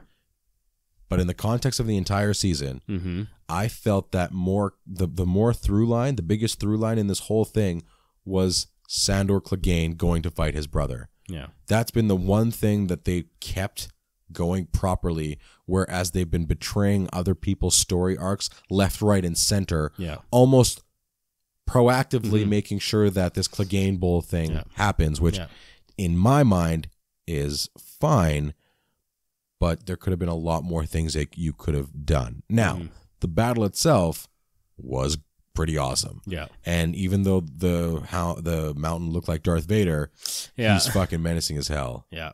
Like that was crazy. And he could barely die though. You stabbed the guy in every which way in the eye and everything, and like still he almost got Oberyn martelled. Oh, big time. Just about the Hound. His right eye, I think, was the only one that was he could barely see through. Yeah, exactly. The other good thing about that is that Qyburn got taken out real good. Like, and this is where I'm like thinking, okay, did the Mountain not like Qyburn this whole time? And when did he stop listening to Cersei? Like, when did he start developing his own thoughts? And maybe, if you're looking at it from a psychological standpoint, his recall of his brother has been the thing that's been driving him. I think that's what it was about. And it's not, again, it's one of those things that you're kind of at first like, really? But then, okay, fine, it makes sense. Yeah. Not completely ridiculous, but like he's more, I'm going to kill this bastard that I've been fighting with my entire life, despite me being a mindless mutant right now, whatever it may be. So, yeah. And then, like, Cersei just quietly slips away. That was so funny. Like, excuse me. Yeah. We're going to talk about Cersei, but whatever. The other thing is, with this Clegane thing, is, to me, we only got the conflict on the Hound's side. Mm-hmm. Okay? And it wasn't like they ever showed them again except for the first season. Mm-hmm. Excuse me. Ooh, that was a burp. Fighting each other. So, again, it was one of those things that was almost a meme. And I didn't really feel the weight of their conflict. Yeah. Like, I didn't. And that's because for 7 seasons or so, they were never in the same room. Yeah. And it was just a one-sided thing. It wasn't like the Mountain was wanting to go after his brother and vice versa, and there was this like thing building and building. So you take this thing that was in the hierarchy of what this show is about, probably at the very bottom. True. Okay. Next to Dorne. Because Dorne, no one seems to give a fuck about Dorne. Not anymore. And then you have this thing go down. But again, the way that Sandor went out was fitting. He needed fire to fight his fear of fire and take out his brother, and where it started and the whole circle thing and stuff. Exactly. So that was that. Jaime and Cersei find each other in the map room. So, like, she pieced out from the Clegane, let them do their whole thing, and then Jaime finds her. Kind of thing. Her reaction was great. Yeah. I hate the fact that she had so little to do. You take the best actor out of all the male and females, she is the best. Okay? You take her and you reduce her to someone that makes that gets like $1 million or something per episode. Yeah. And all you have her do is stare out the window. Like, her last go is her just staring out the window, slinking by the two brothers fighting in a very comical way. Yeah. And yes, when she sees Jaime, she's an amazing actress. Yeah. She brings it out. Yeah. But she does nothing. Like, yeah. It almost felt like it meant nothing. Yeah. You know, that's just my. What did you like? Did you like it? Well, it happened the way it happened. It was what it was. So like then they're trying to escape through the dungeons and that kind of stuff, and we all know how that turns out. Well, and this is okay. This is something we never mentioned last week. Last week we completely forgot to mention the fact that Jamie. I said that I hated that he slept with Brienne, and I hate it even more now. So anybody that was on board for the fact that Jamie had slept with Brienne. This is when I can be like, I'm right, you're wrong. Okay? Because it was such a betrayal for him to sleep with her. Yeah. And not only that, betray his entire character arc to leave her. Yeah. And then I'm like, okay, it's shitty that he's leaving her. I don't know why he decided to leave her right now. Yeah. I thought it was more of a thing of as long as she's alive, I can't find peace. And I can understand from a character perspective that everybody might have forgiven him, but he hasn't forgiven himself. True. Well, don't go back to your sister and go back to her in a loving way. You go back like to kill the disease. She's the disease. Yeah. She makes you worse. So it makes it even worse that he slept with Brienne. Yeah.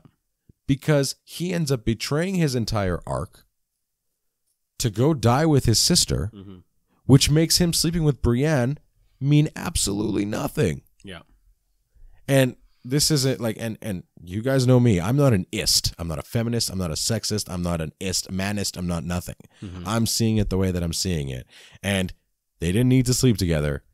And it just makes it even shittier because if it was, again, a female doing it to a male, it would still be the same level of shittiness. Yeah. Like, that would be stupid. Yeah. Okay? And so, for him to do that, completely throw away his arc, to go back to the beginning, to hold his sister, and then for Cersei Lannister to die by crumbling rocks while Jaime is holding her? As far as we know. Don't. No, Jamie's busted up hand or golden hand is not protecting her face. Oh, what? That was one of the worst things. Yeah.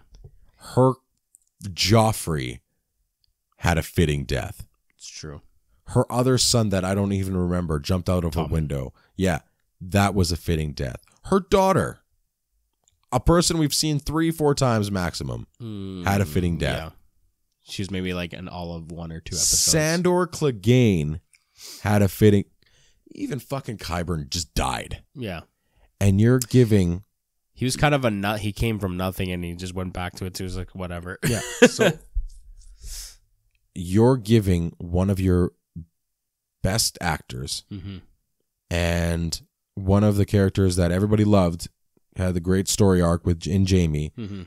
You're doing them really dirty. Yeah. Like, we've talked about that a lot on this show, doing people dirty.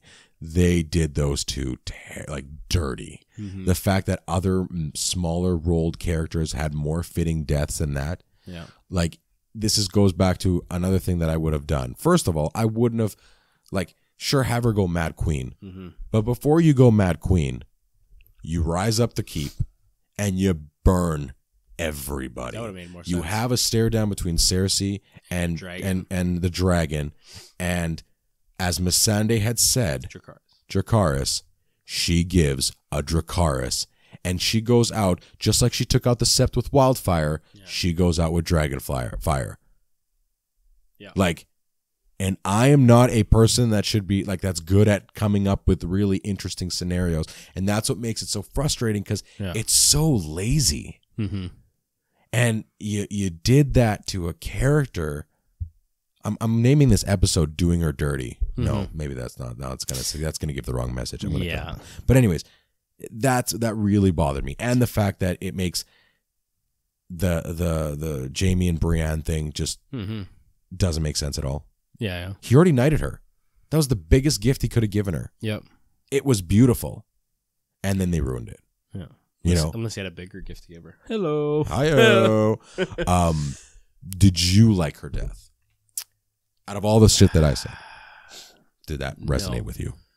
No, I actually thought she was just going to get burnt right on that balcony and call it a day. Yeah. But take it all out. She already did take out the top. At the end of the day, let's say I'm watching the story progress. Okay, my initial thought of her dying didn't happen. Now we move on. Okay, so as soon as I got into the dungeon, I'm like, they're just going to get collapsed in. Yeah, that's it. Weak. It's very weak. I agree. It is weak. It's not great. It is what it is. If anything, in that moment, it would have been great if Jamie killed her, and then they go down together. That too. Like if he stabs her, yeah, lets her see him stab her, and he can finally just breathe and then die. That would have been a fitting death. Yeah, that would have been, I believe, a beautiful reversed or warped Romeo and Juliet type of death. Yeah, like, and it would have been fitting for both of them because his story arc would have completed by him killing off the thing that was killing him, essentially. Yeah, and that's it. He's good. Yeah, it would have felt like Frodo getting rid of the ring. Sure. 100%. Yeah. Fuck. There you go. Well, and one could argue that the throne itself is a ring to Daenerys. Oh, for sure. People with power.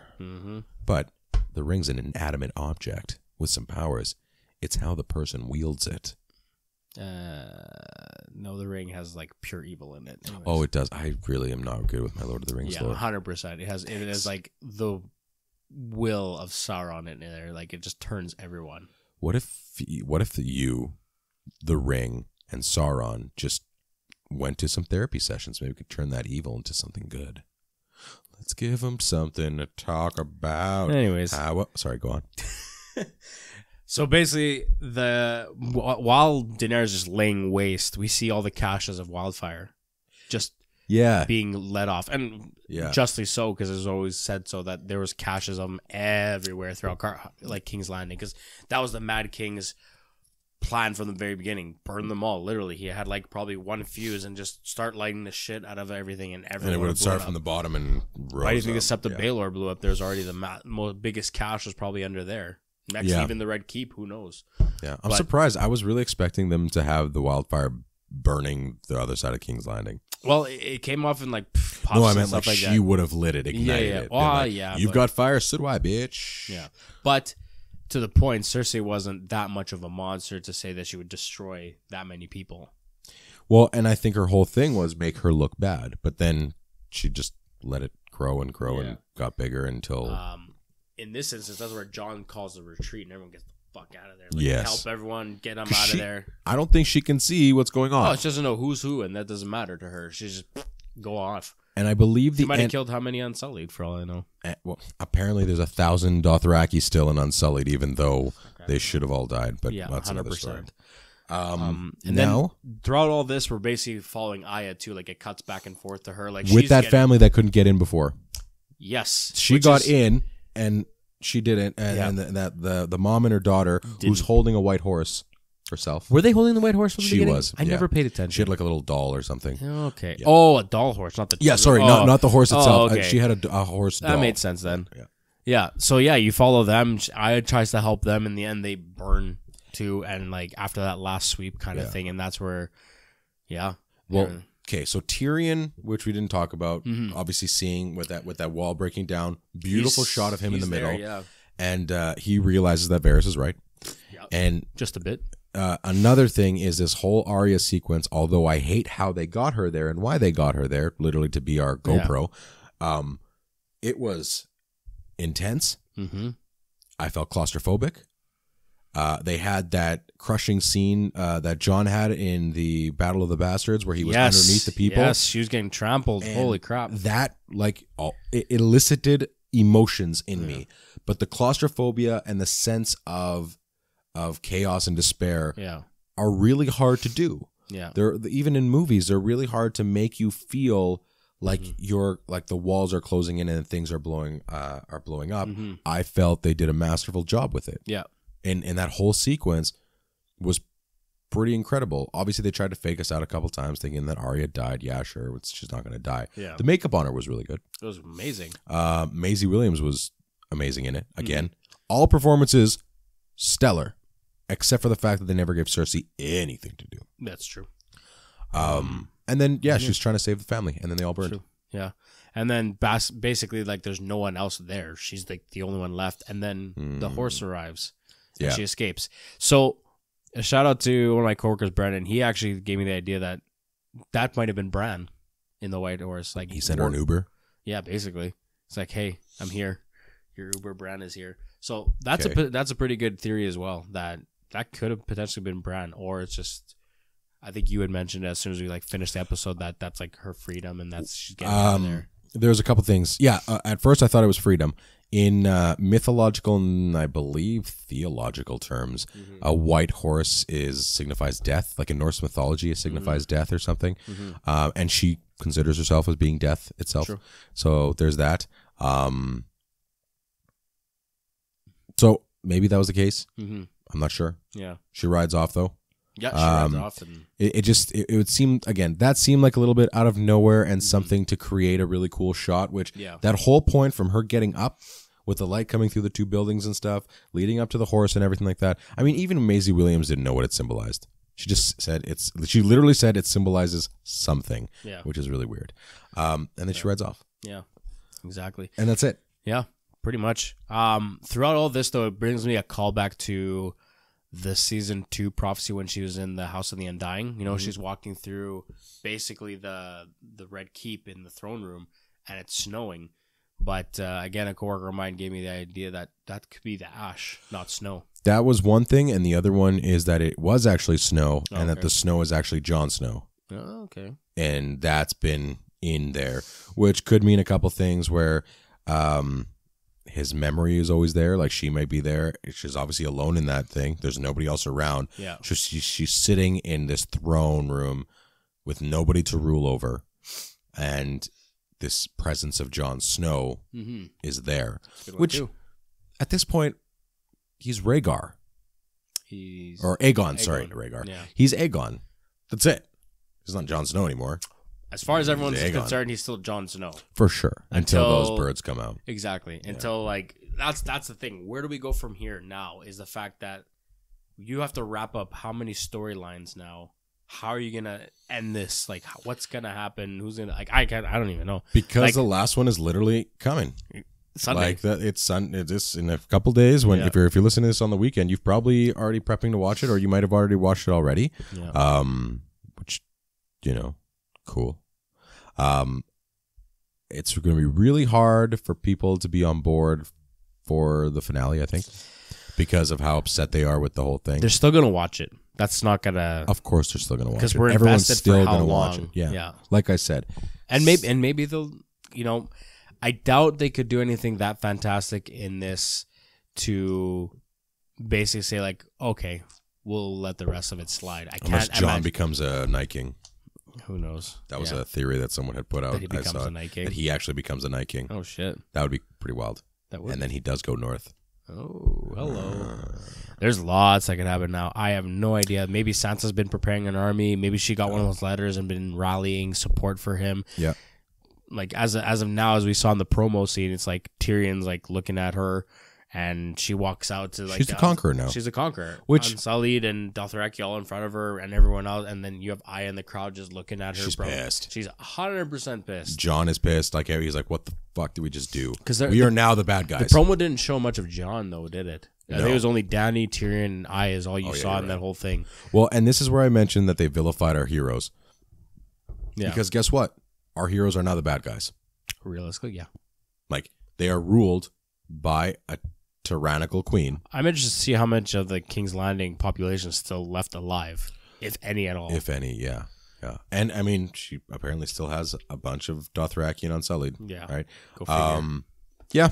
So, last episode of Game of Thrones is going to be coming up, so that'll be fun. Yeah. And it'll be the end of Game of Thrones, and that will be it until the prequels, I guess. How do you turn this fucking thing off? Sorry, it's the iPad. I just realized what time it was. We've been rolling for like almost 2 hours. Yeah, what happens? Thrones, right? Whatever will be, will be. So, yeah. I'm trying to see if I can get a shot. No, that's the wrong shot.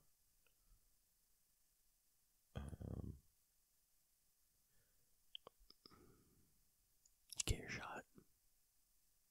That'll work. Sorry, people. Okay, let's wrap this up. Okay. Without any pauses. That's it. That's our episode. Thank you, everybody, for listening. A little bit of a longer one again, but I don't know. I enjoy these longer ones. I can go on for fucking days. Yeah.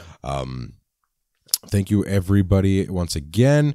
And make sure you're following Entertain Facts on Instagram, and you're following the F-Word Podcast on Instagram as well, and the F-Word Podcast at Facebook. You can follow me on Twitter at the F-Words-G. If you feel so inclined, you can email us at the F-Word-Podcast at gmail.com.